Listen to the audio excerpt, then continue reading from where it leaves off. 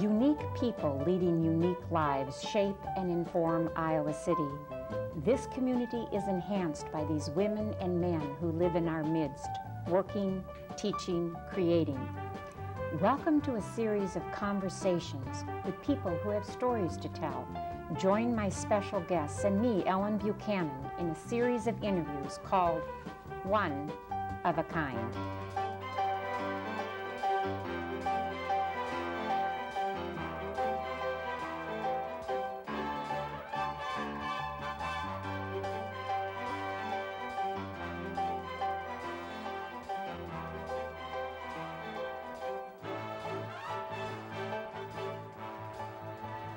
My guest is Vivian Stoner-Stringer, the women's basketball coach at the University of Iowa. She is the winningest coach in Iowa's school history. Vivian is the only coach to lead the Hawkeyes to 10 consecutive 20-victory seasons, 9 straight NCAA tournament berths, 6 Big Ten titles, and appearance in the NCAA Final Four. Vivian became the first woman coach in history to guide 2 schools to the NCAA Women's Final Four, Pennsylvania Cheyney State University women in 1982, and 11 years later, the Iowa women's basketball team. She inspires her young players to high levels of performance, and they are devoted to her. She nurtures their dreams and serves as their surrogate parent. On the international scene, she has coached in several countries, from Mexico to China, Japan to Brazil. She led the U.S. to the bronze medal in the 1991 Pan American Games in Havana, Cuba. In January of '94, she succeeded in winning her 500th victory against Michigan on Iowa's home court. In honor of that win, the Women's Athletic Department created the C. Vivian Stringer Endowed Scholarship. It's Iowa's first ever endowed scholarship named for an active coach. Her awards fill pages and pages. She has been awarded honors by sports and coaching organizations and sports magazines. She was named 3 times as a National Coach of the Year, 3 times NCAA District 5 Coach of the Year. The Big Ten Conference coaching peers chose her the Coach of the Year in '91 and '93. In addition to all these honors, the Women's Basketball Coaches Association named her the recipient of the prestigious Carol Ekman Award. Vivian is the mother of 3 children, David, Janine, and Justin. Welcome to One of a Kind, Vivian. I'm going to start your story at the very beginning in Edenborn, Pennsylvania, where you were born March 16th, 48? Mm-hmm, yes. 48. Tell me a little bit about your parents and their expectations for and of you. I think as a child growing up, I felt very fortunate always because I had a loving mom and dad who had high expectations in the classroom and believed that we should be as good as we possibly could, and that is to so to speak, not sell ourselves short, but to expect the best of ourselves and not make excuses. I think that they were parents that demonstrated by their own actions. You know, you hear that motto or the theory, an honest day's work, you know, for an honest day's pay. You know, my father was a hard-working person who you know, spent at least 8 hours a day in the coal mine, and that is considered the second most hazardous working job that you can have, other than the farming. And my mom, in raising 6 children, I certainly have an appreciation for what it takes to be a good mother and a housekeeper. But she also worked, you know, outside the home. And we didn't have a lot, but we had rather modest means, but there was a great deal of love. There was a great deal of family unity. And we strove always to realize our dreams, and that was that we would have it a little easier than our parents. And when we would see, you know, when you look at your parents work and struggle as hard as I did, and I know my brothers and sisters did, you know, with soot in his nose, and when he coughs, he's coughing black stuff out of his throat, you knew then that you know, they were making major sacrifices. And then on the weekends, my father was a jazz musician as well. He enjoyed that, and yet it was very tiring. Early in his life, probably by the age of about 42, my father lost one of his legs. And it wasn't to an accident. We're not sure. I think it was more arteriosclerosis. Within about 3 years, he lost the other leg. And I say that because I know I heard the sounds of pain and suffering that he went through every day. But I can tell you that he still went to the coal mine.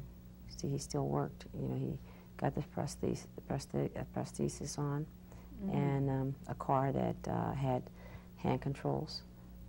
And so when you talk about, what it means to work, do I think that what I'm doing is so great or that I'm working hard? No. Do I understand that you don't make excuses? Yeah.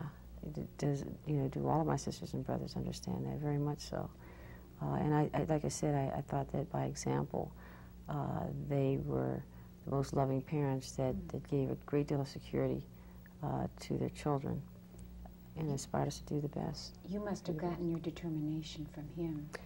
From your mother probably too. Yeah. Raising 6 children. Did you have a fantasy when you were a little girl of what you were going to do or be when you grew up? I wanted to be on television.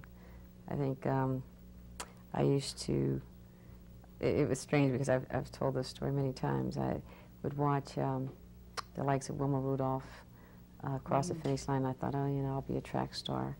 And I had a couple of things that I wanted to be a track star, and then I wanted to be a judge. And then I thought that I could be president of the United States, and I really did think those things. And I guess that was because I really didn't think that I was at all limited by the fact, one, that I was a female, or two, that I lived in Edenbourne, which was rather remote compared to the rest of the world, or that I was a black female. None of that occurred to me. It occurred to me that I should just work hard to be a good student, and to have good intentions and good feelings, and people would know. But I think that with one of the things that I learned, and I try to convey that with my athletes today, is that you know, it's not enough to talk about things. You have to be willing to pay the price. You know, and I give you the example, you know, of wanting to be a track star, because see, all I saw was the lights flickering and people screaming and cheering, and this seemed to be great.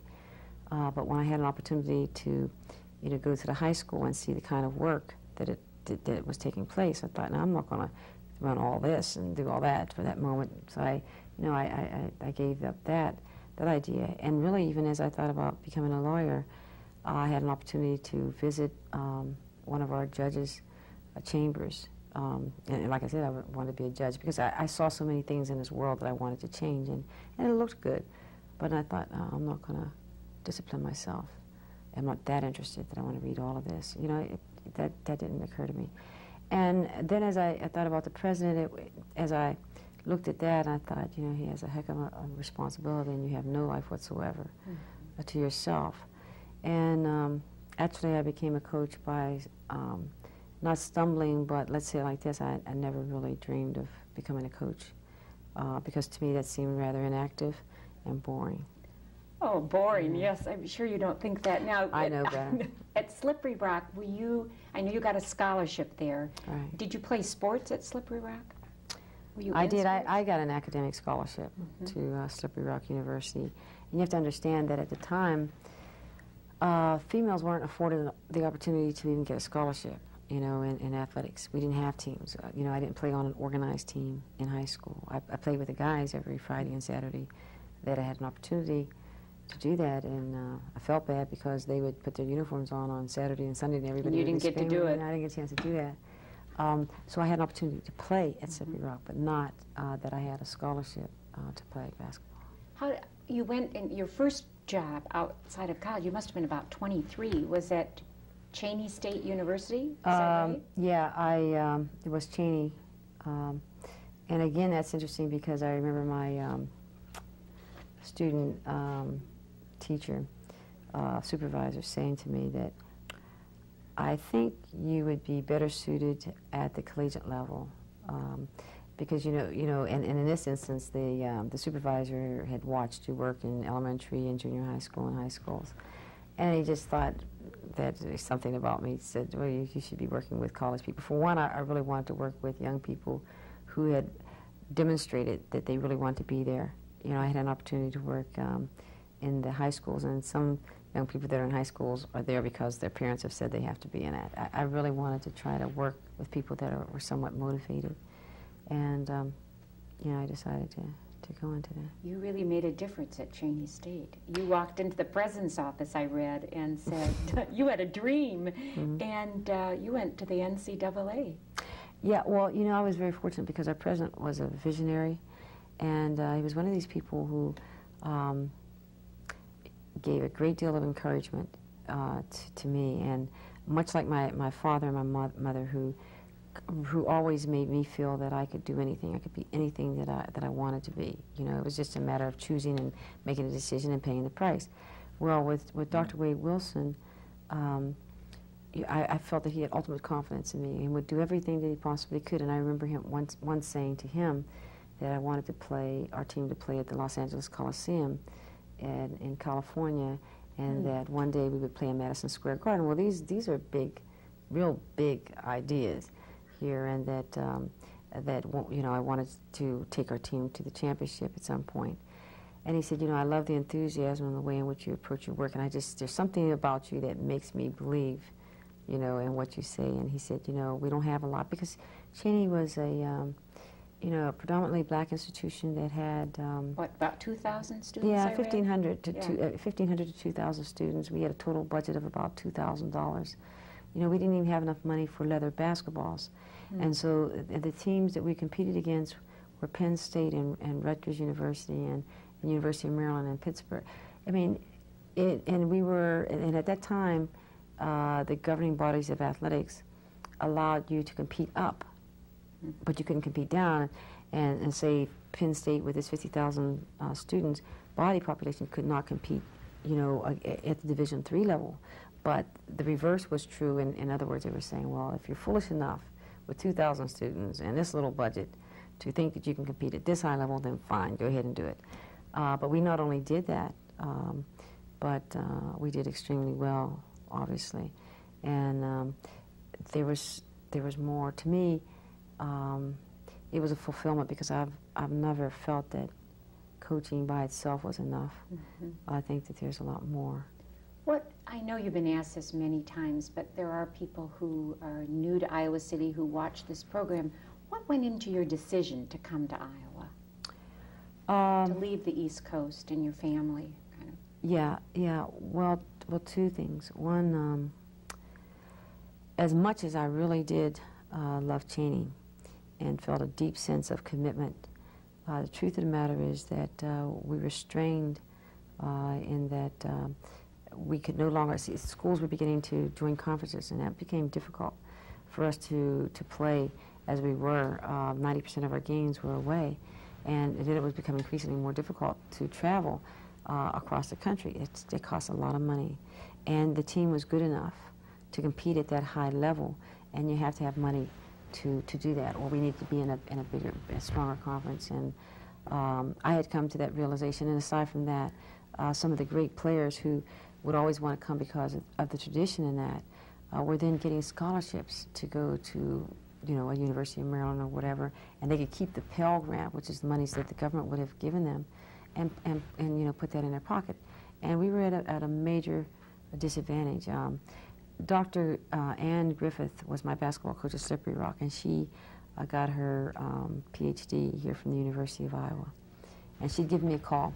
And in fact, she was a good friend of my husband and mine, and she made me feel that everything would be fine. I have tremendous respect for her. I can't tell you how much, a lot of trust. And she felt that, I should at least listen to the interests of the University of Iowa. I had an opportunity to meet Dr. Grant, who was a good friend of Dr. Griffith. And the first and most important thing with me is that I have to have a good feeling about the person and the people. And so I always trusted Dr. Griffith, and still do.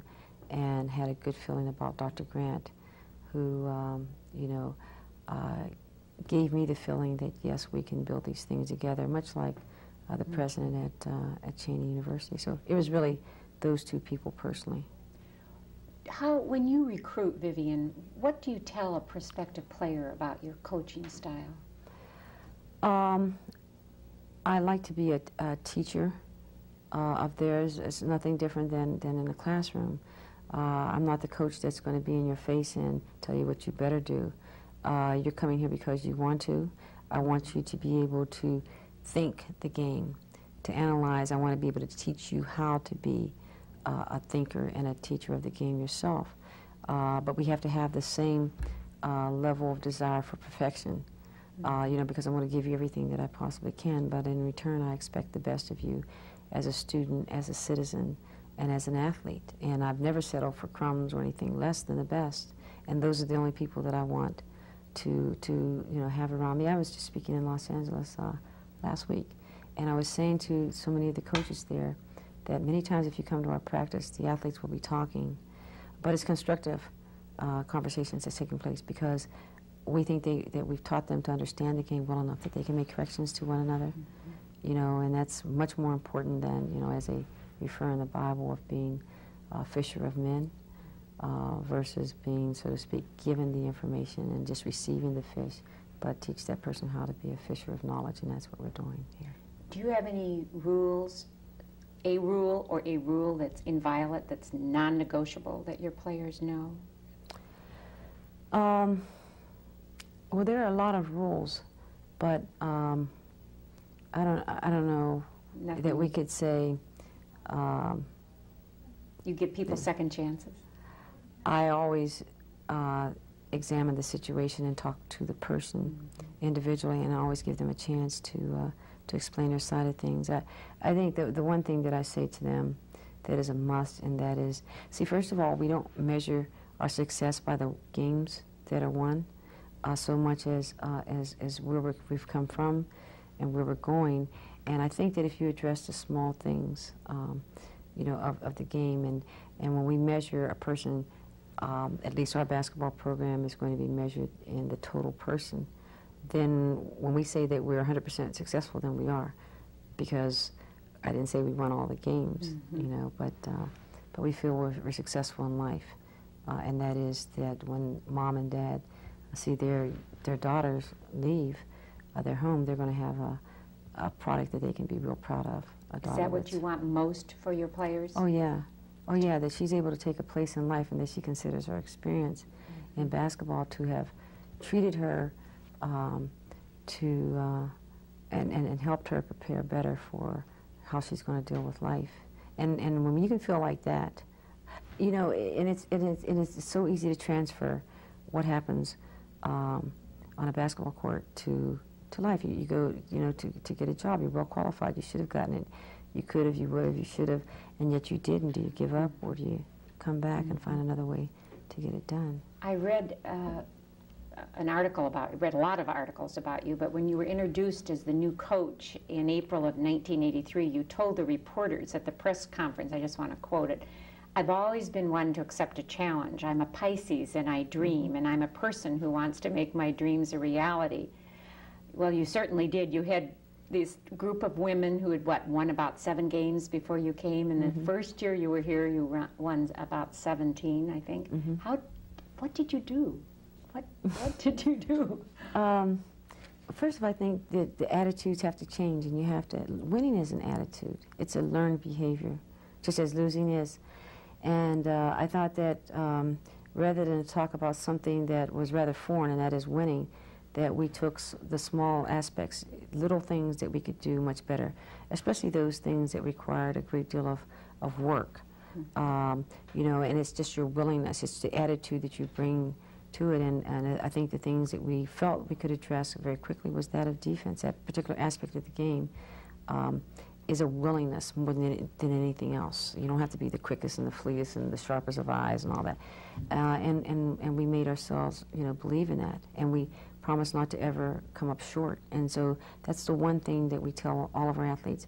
They may have off days in practice and in games, but the one thing they have to always promise is that they will always give their greatest effort. And we help them to believe. And once we started to win one game, you know, even in our losing, I'll tell you what, my assistant, Angie, who is working with me now, we had beaten, I remember this game distinctly because we had beaten the University of Michigan, and they had never, you know, won before. And we were in the locker room, and as the, you know, and I was talking to the team, and they were really excited about the fact they had won. Well, I was very upset about it because, see, I wasn't measuring the game and whether we won or lost, but I was taking it apart and looking at the, you know, the sum of its parts, so to speak. And they hadn't learned that yet. They were just satisfied with winning. And so I said, and tomorrow we're going to have practice at 6 o'clock in the morning. To me, that's punishment because I don't want to practice early in the morning. You don't. Well, the team, and Angie as my captain, you know, just jumped up and said, "That's great. We'll be here whatever time you say, 5 o'clock, we're ready to go." And my assistant looked at me and she said, "They just still don't know, you know." But I'll tell you what, to show you what happened, the transformation as we understood what we were trying to get to, at the end of the year, we had done well enough to have been invited to the national tournament. But again, because I don't believe that we should come in the back door or we should take crumbs, this to Iowa was big. I mean, you win 7 games the year before, and all of a sudden you're invited to the national tournament. But it wasn't the NCAAs, it was the National Invitational Tournament, which is a fine tournament, but it's the second level to the NCAAs. Well, they were excited. The paper had written about it and thought it was great. And so I said, no, Iowa will not go unless it can go, you know, first class.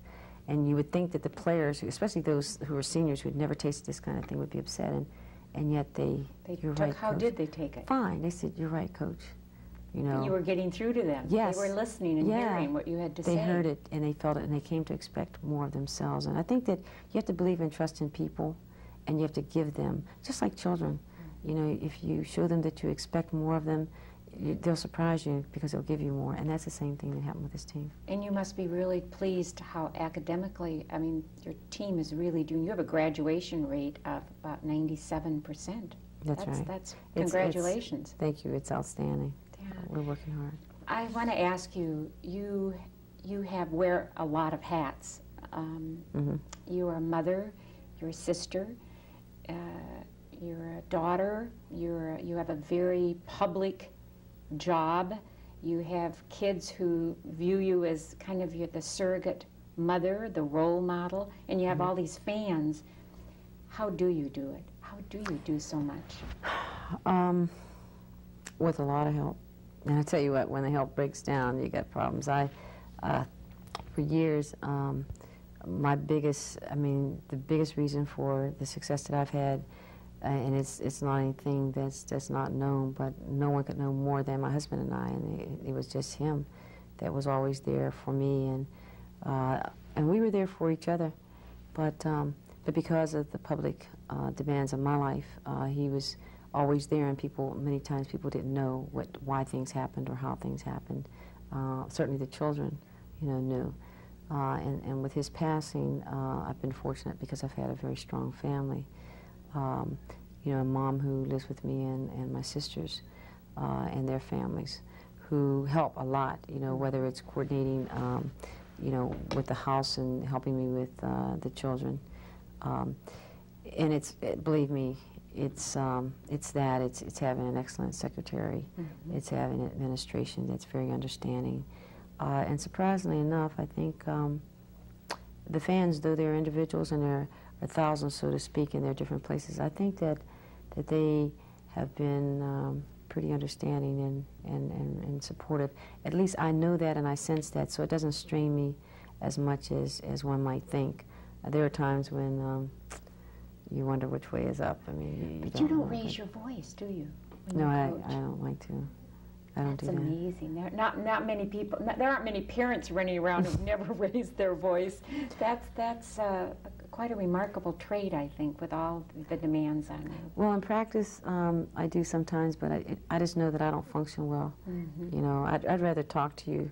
But that probably goes back to the first statement when I was saying that my teaching supervisor thought that, you know, you should be working with college students. I think that if you treat them as adults, and I just believe that if you and I have come together for a common purpose, that if you're not doing something, then you just don't understand. You know, and I want to make sure that I've explained it better. Now, if we understand that you just don't intend to do, then we don't have any business working together. And so for the most part, we're just going to work hard. I'm going to give my athletes everything that I can. And I know that they're going to give me everything that they can. And when that's happening, you need to let them think and do what they do best, and let me think and do what I do best. How do you recharge your batteries? How do you kind of get renewed? Well, for one, I'm driven. There's something inside of me that keeps driving me to do my best. I mean, I thoroughly enjoy the challenge of basketball. It's like a chess game every day, and it's not like a lot of jobs that you might think, yeah, you have to have a high level of energy and a lot of patience and all the other things that we understand about this. But on the other hand, it's never boring. Mm-hmm. You know, you're working with human beings and you're shaping their lives. You can see immediate results right away. You see long-term results, you see immediate results right away, and that's not true with most other jobs. And so I think that my nature is just such that it fits in well with this. I do need the break when the season's over. I want more than anything to get away from basketball and the responsibilities and looking at the many hours of tapes. I think that the thing that drives me or makes me most uncomfortable and it causes me reason to regret the kind of work that I do a lot is my children. Mm-hmm. And I think that as a parent you want to always spend as much time as you can. Tell me about them. Tell me, you have two sons and a daughter. 2 sons and a daughter. And you were pregnant you got pregnant your first year of teaching with your youngest, is that right? Justin, and I didn't know that prior to coming here. Had I known, I don't think I would have come, to tell you the truth. Oh, I'm glad you didn't know. Well, I tell you what, I thought I was just, I couldn't figure it out because I had never gotten sick with any of the other children. But I thought maybe I had eaten soda crackers or something. Mm-hmm. It just didn't seem right. And then I found out I was pregnant, and I thought, oh, I'm in for it now. But I, like all parents, I think, see those times when you go to sleep at night and you think, gee, I mean, it just seems like they were just barely walking, and now they're talking and they're asking you to drive a car, and you know, all those other things that make you sad. But we understand that that's what growing up is all about. And if you've done a decent, job with your children, then you're hoping that they can find their place in life and be happy, because that's all we really want. It doesn't matter so much what they do, as long as they're able to, be comfortable and be happy in life. And sure, you'd like the best, you want the best for them, and you try to provide that. But when you don't have an opportunity to spend all the moments that you'd like, it bothers you. And I think that all parents feel that, even those that are there all the time. Absolutely. And so you can imagine that with the work that I have that requires you're going, for 2 and 3 days and sometimes weeks at a time, it's incredible what you come back to see. And so, so many times at night, and when I start to think about it, I try to go to sleep quickly, because it pains me to think that this is happening, and I've known about it. It's like with a lot of things in life, people tell you, a simple thing, don't touch the stove because the stove is hot. Okay, so in life you learn not to do that. And so many times you've heard, well, try to take advantage as much as you can with the people that you love and you care about, to show them and spend that time that's there. And you know that, and yet, you're doing something that you enjoy, you're doing something that you're successful with, and something that you need to do, and it's difficult to try to balance that. And so you try to make adjustments as much as you can in life, but I will just try to continue to enjoy them as much as I can. My daughter, Nina, is 14 years old, in fact, today. But at 14 months, she got meningitis, and so that left her handicapped, which requires a great deal more help and a great deal more concern with her. And it's always, a situation where you feel needed and you need to do so. Deal with it. Yeah, you're gonna deal with it. I mean, you have to deal with life. And that's the way it is. You've had a remarkable life, and you're so young. And I loved reading. And my last question is that you said you loved to dream. Mm-hmm. What dream are you dreaming now for yourself? I have a lot of things. I think on a professional side of things, I would like to. I would like to see things concluded with a national championship, and maybe I should say several. I feel real good. There's just an outstanding group of young women that are here that I feel totally committed to. One is young people who I think are going to make a tremendous impact in life, on this world, more than I could ever express. I'm totally committed, to seeing that through. With their degrees, they're going to make something of themselves. Mm-hmm. I think together they're great. They're a great talent, and I'm hoping that we can realize national championship.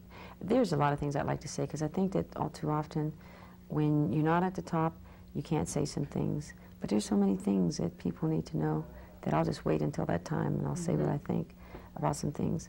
I would like to, really, if I could just be the best mom, if my kids can love me and respect me as much as I did my mom and dad, I think that I would have done a great deal. You had wonderful parents. They were. I mean, they were. My father was, and my mom still is. Still living. Yeah, and my sisters and brothers and I always talk about that, because I think it's important for kids to feel secure and good about themselves. And I don't know how. My mom was a strong lady. She dealt with a lot of adversity, with my father passing at a very young age, and she still somehow was able to instill that drive in us, and we saw. So I think that when it's all said and done, beyond all the awards that you get, we have a point in life, and that is to try to just be the best people that we can and try to make a real positive impact on other people. And beyond that, everything else is just fleeting. It leads from one year to the next. The other is permanent, and that's what you should strive for. At least that's what I'll strive for. Thanks, Vivian. It's been a privilege. Thank you. My guest on One of a Kind has been Vivian Stringer, the University of Iowa women's basketball coach. Headlines from state, national, and local newspapers and periodicals say much about my guest, and I just want to quote a few of the headlines. Coach Stringer descended on college basketball like a quiet storm and burst forth with a flood of victories. Another one, her coaching is tops. For Stringer, her families are everything. Stringer like a parent to her team. Vivian Stringer, big dreams and the determination to make them come true. Stringer wants to win back gains for women in sports. Stringer meets life's challenges head on. Vivian Stringer is Coach of the Year. But perhaps the best way to describe my guest is what the Women's Basketball Coaches Association's Carol Ekman Award stands for. Vivian won it in 1993. This award is presented to a coach who exemplifies integrity and character through sportsmanship, commitment to the student athlete, ethical behavior, courage, and determination. What more can one say? Vivian Stringer is one of a kind.